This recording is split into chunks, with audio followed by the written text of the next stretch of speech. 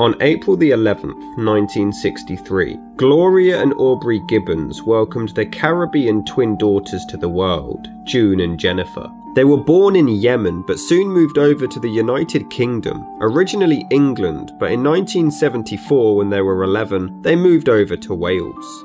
The twins weren't the only children in the family, having an older sister Greta who was 6 by the time the twins were born, an older brother David who was 4, and they would also go on to have a younger sister called Rosie as well.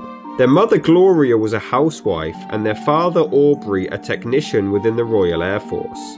Despite their Caribbean heritage, the family spoke English at home, but once the twins hit talking age, things began to get strange.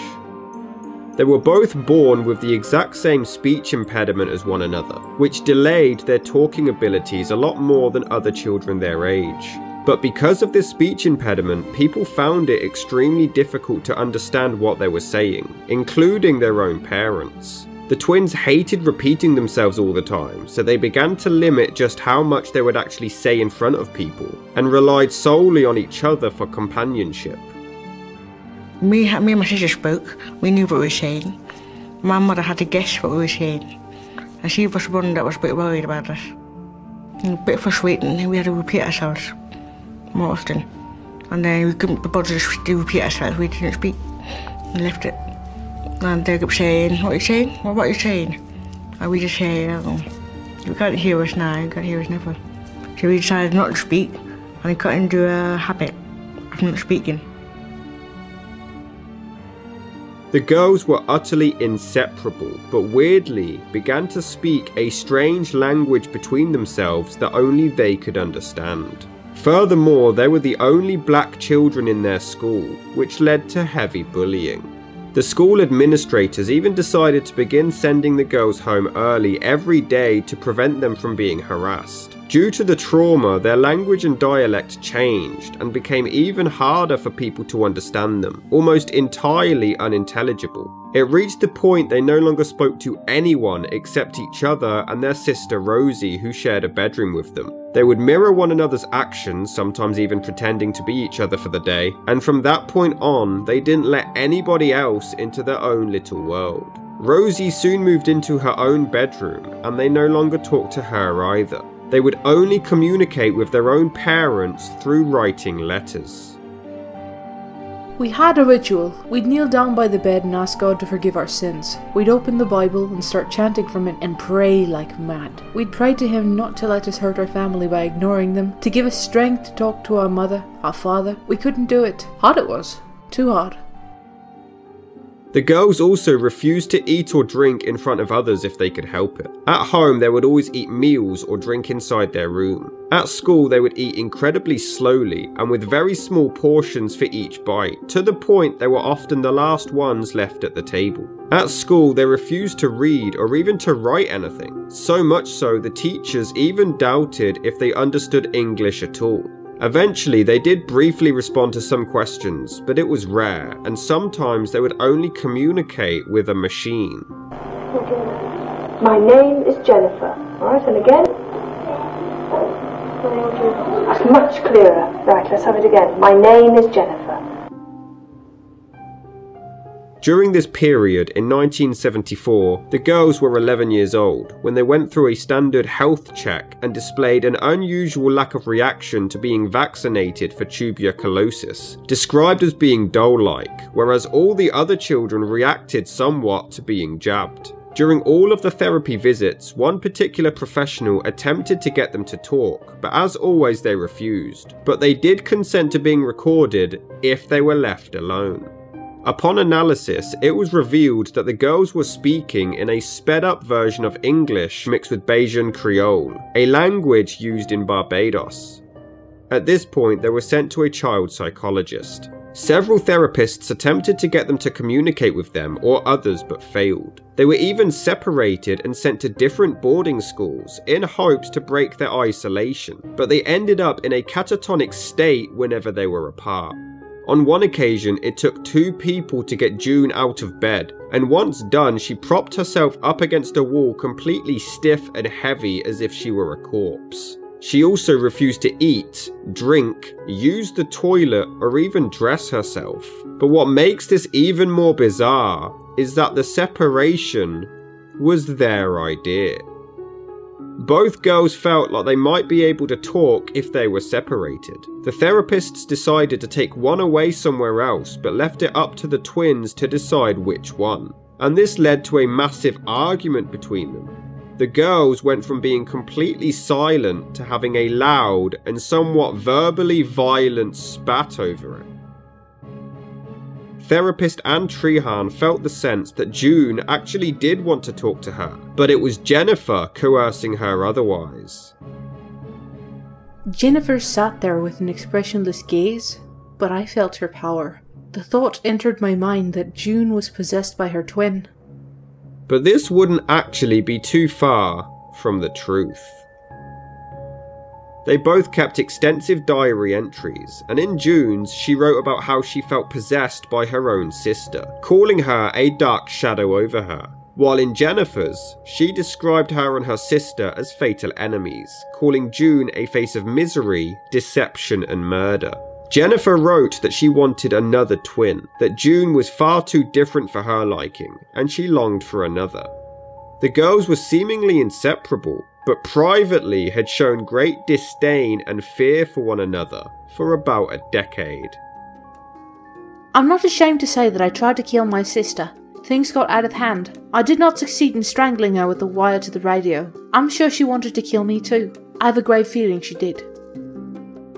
We were fighting. I pushed her in the river. I said to myself, if I kill her now, maybe I'll have a happy life. No more hassle, no more stealing my personality, no more fighting, no more arguing. Get it over with. I pushed her in the river and I held her down. I said, alright, go on, die. The girls isolated themselves in their bedroom for years, creating unique plays together with their dolls. They made up their own stories and did actually record them, but only for their younger sister Rosie to listen to. By Christmas in 1979, when they were 16 years old, they planned to begin their careers as published authors. They both kept a collection of stories, poems and novels, usually set in the United States, specifically in Malibu, California. These stories would involve young men and women who portrayed strange and sometimes criminal behaviour. One novel in particular was written by June, entitled Pepsi Cola Addict. It follows a high school hero who is seduced by a teacher and then sent away to a reformatory where a homosexual guard makes a play for him. This was the story that they wanted to make big. The girls put together their money to get it published, and it did actually make it to print. Several other stories followed by both girls, but none reached publication. In 1981, the twins were 18 years old when they met two American teenage boys. Their stories made it perfectly clear that they had some obsession with the United States, and they soon fell in love with the two boys. They introduced the girls to sex, drugs, and alcohol, leading to them committing petty thefts and leading a much more rebellious lifestyle. However, it was short-lived as the boys left them to return home to the States, leaving the girls completely broken-hearted. In retaliation, they committed arson and burned down a building, leading to them being arrested and sent to high-security mental health hospital Broadmoor. They were sentenced to indefinite detention. They would remain here for 12 years. June claimed that they were only there for so long because normally it would only be 2 or 3 years, but they refused to speak, extending their sentence. The girls were kept on separate wards as one another, though they were allowed to visit. They were also given tranquilizers in hopes that it would get them to finally talk. And it worked, but it took 2 years to do so. We got 12 years of hell because we didn't speak. We had to work hard to get out. We went to the doctor and we said, look, they wanted us to talk, but talking now, he said, you're not getting out. You're going to be here for 30 years. We lost hope, really. I wrote a letter to the Home Office. I wrote a letter to the Queen asking her to pardon us, to get us out, but we were trapped. I really aim to be alone, yet Am I deceiving myself? Can I stand being alone? My heart does not beat so fast now. It only beats fast when Jay is around. When they weren't visiting one another, the girls would write letters to each other. My dear June, I agree a lot with you about we two being old spinsters left on the shelf because, to be honest, I've had enough of men. Any relationship always ends for me. I can do without them. You are my only relationship, like sister to sister. I know I'll die young and way before you, but it doesn't really matter. I only hope you'll be happy still. Love, Jenny. During their time inside, journalist and mental health campaigner Marjorie Wallace began visiting the twins and almost immediately noticed extremely concerning behaviour. She claimed that they had very bizarre rituals where they would decide who would wake up first or who would even breathe first. One wasn't allowed to breathe until the other one did. Marjorie visited the twins frequently in Broadmoor and surprisingly over time began to gain their trust, and they slowly even chose her to be the only person that they would speak to in detail in years. They desperately wanted to be recognised and famous through their writings, to have them published and to have their story told. And I thought maybe one way of freeing them, liberating them, would be to unlock them from that silence.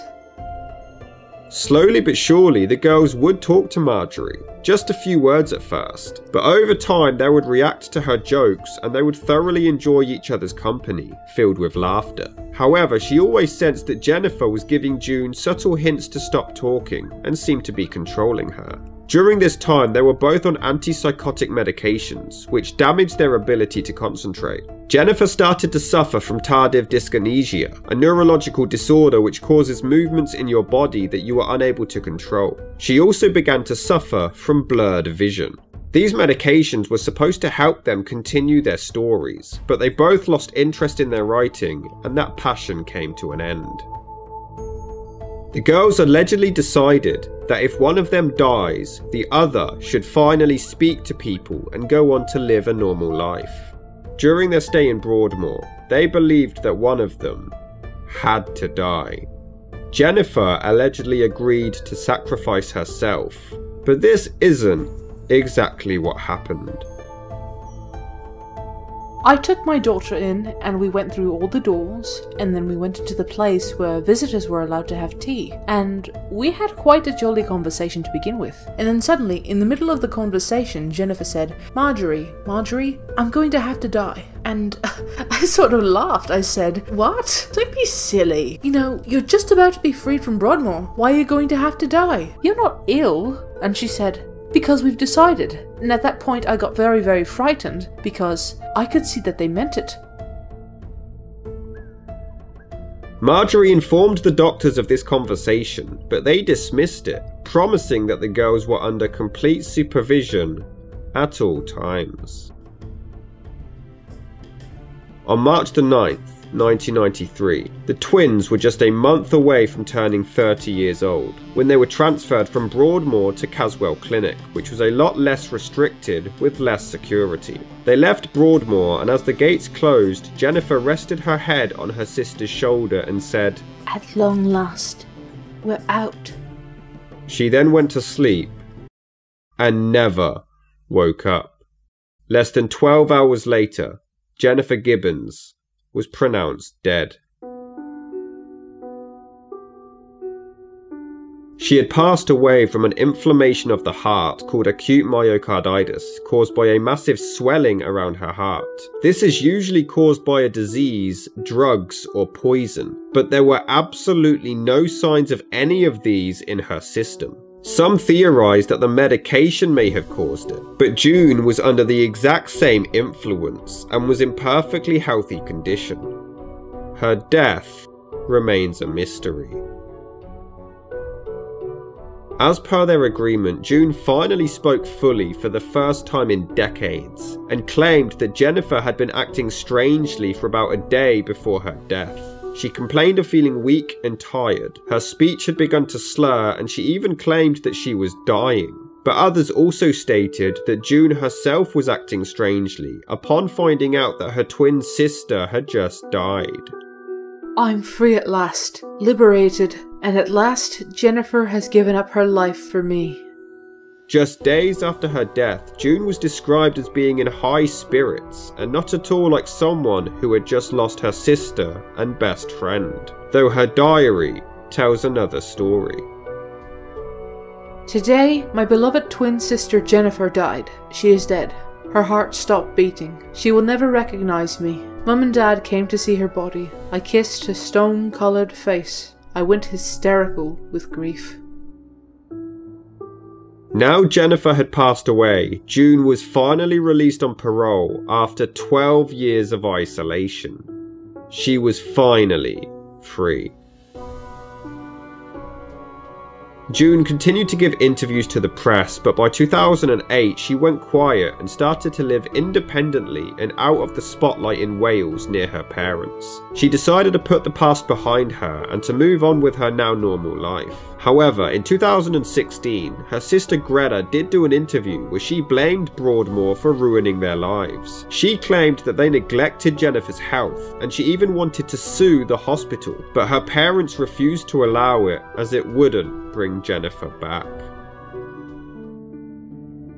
Some believe that her death was planned, whether by Jennifer or both sisters, that they felt they spent their childhood having experiments done to them, and if there was only one of them left, they wouldn't be seen as unique or strange, and wouldn't have to go through that experience again.